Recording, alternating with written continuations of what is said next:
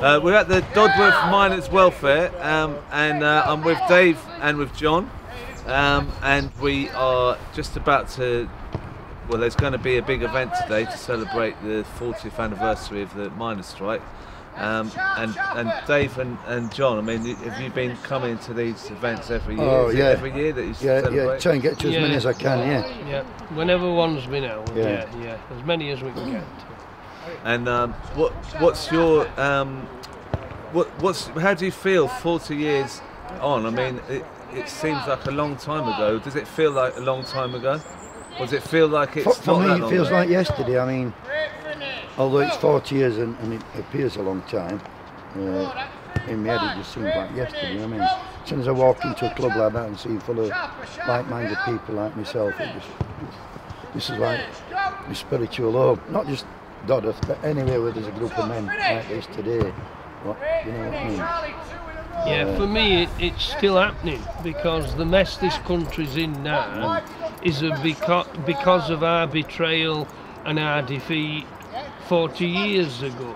And because we're still here, I think that's testimony to how we're still fighting on. We're still celebrating. We're not down about what happened. Still actually fighting, for justice. We stood up, we fought, and we're still fighting. Yeah, I mean, the word celebration seems like, I'm thinking, well, like, you didn't win the strike. Thatcher won. She had all the forces against you. Oh, we won because we're still here and she's not. Yeah, and that's important. Yeah. When she said, you know, that we'd seen off the enemy within, everything was supposed to die. Trade union movement was supposed to vanish. The fact that we're still here, the fact that there's things like this happening all over former mining areas, is a testimony to the struggle. We're proud of what we did. We stood up for a whole year against everything. The state, the police, the judiciary, the government, and we came so damn close to winning.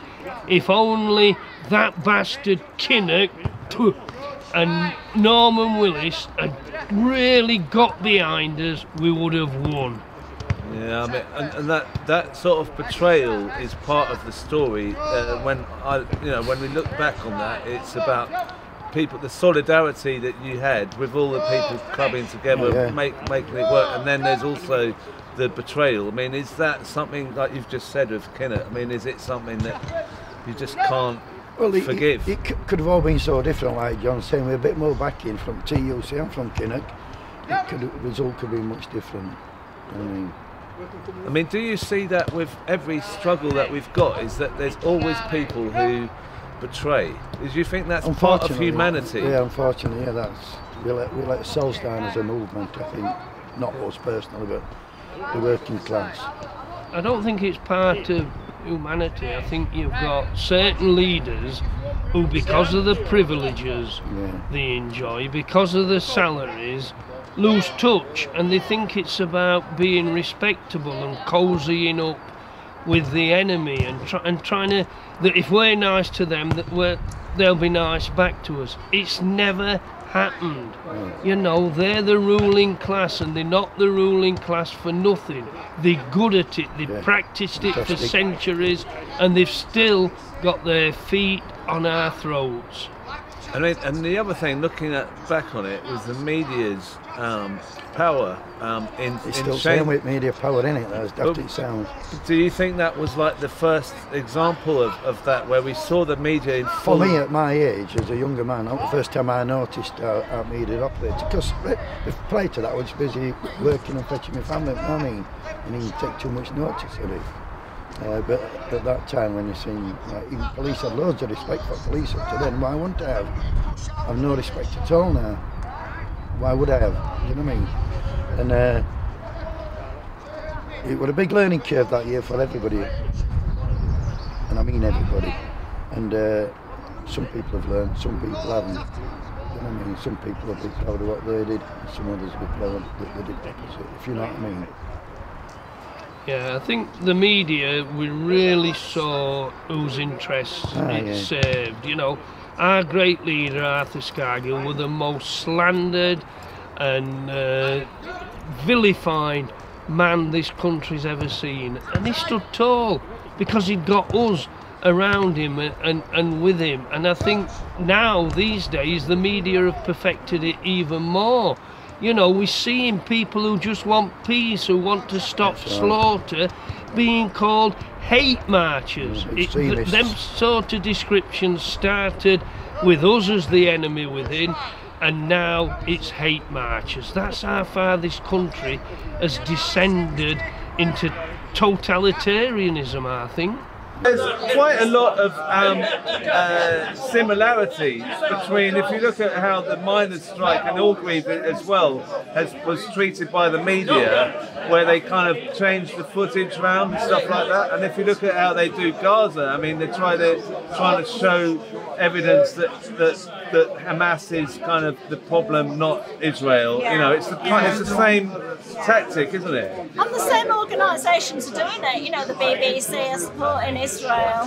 You know, the BBC supported the government and the National Coal Board. You know, it's the same media peddling the same lies and false narratives. It's really frightening. And also the two main political parties haven't done anything to show what's going on. And in the miners' strike, you know, in Orgreave, I guess Neil Kinnock wasn't saying this was a terrible crime that's happened. Has he ever said anything about that? I'm not aware that he said anything. I think, you know, because footage was reversed and because a lot of the right media were talking about violence and not being biased, as opposed to not telling the facts, trying to demonise the miners and make out the miners were being violent. You know?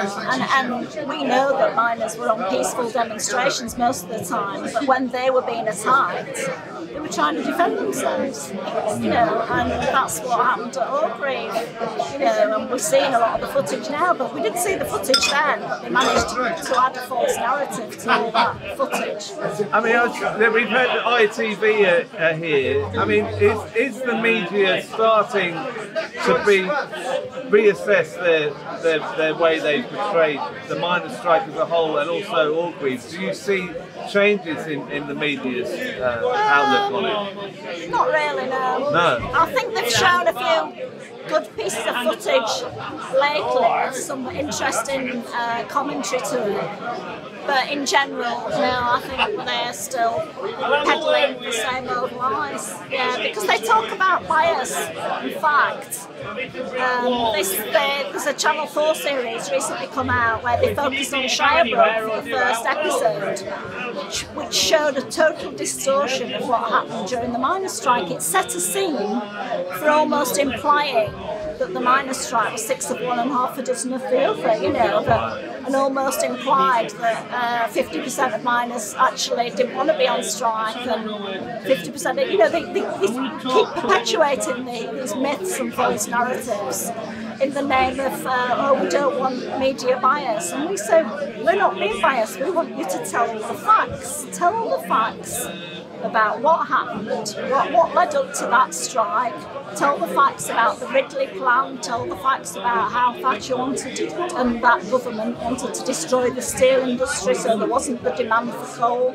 Then tell the facts about how they tried to engineer everything to do with the strike. Tell the facts about their lies about pit closures. They said there were going to be only 20 pit closures, only 20. Yeah, you know, the NUM and Arthur were telling the facts at the time. They knew what was going on, but the media kept lying. Mike Thatcher, who drafted a letter for Ian McGregor to send out to all the miners, lied in the letter to try and get them back to work. We know a lot of that now. We guessed it then and we kind of knew it then. But you know, they're not dealing in facts at all. They're not dealing in facts about Israel, and they're not dealing in facts about the miners' strike. And this is what we're constantly getting. And the kind of people who are in charge of the BBC and in charge of the media are the same people who are in charge now. So they might give us little nuggets from time to time, but as far as we're concerned, it's the same old media and it's the same old lies. There's some good people work for these organisations who try within the organisation, but they never get very far. We don't really hear about the consequences of the strike and the losing the strike and what happened when the pits were closed. I mean, Nobby, you've got a story about this. There's a lad who worked for Warsop Main Pit, which is a Nottinghamshire pit, and anyway, after the strike, this lad, he came from London. He had no background whatsoever in London. His name was in mining. His name was Mark Hunter, and he were a punk. He had some Mohican hair, like, yeah. And then he come along, and he immediately sort of like became absorbed into trade union. Then after the strike, Mark organised a strike, a walkout, because of McGregor, who was the chair of the National Coal Board, to visit the pit. Anyway, the strike was successful, and even the scabs came out.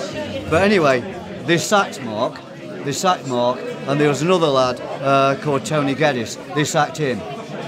Mark had 4 kids. He had 4 kids, and he was aged about 27. Anyway, tragically, Mark took his own life. But maybe about 2 or 3 months after this. And to me, it's one of the most tragic things what happened in this strike. I get more angry about that than I do, and I've got things to be incredibly angry about. But that makes me so angry that Mark took his own life because of Thatcher. And because what the Coal Board was doing, and just because he was fighting for his class. It was absolutely disgusting. For them, they left a widow and 4 young kids. I still get emotional when I think about it. Anyway, Mark Hunter.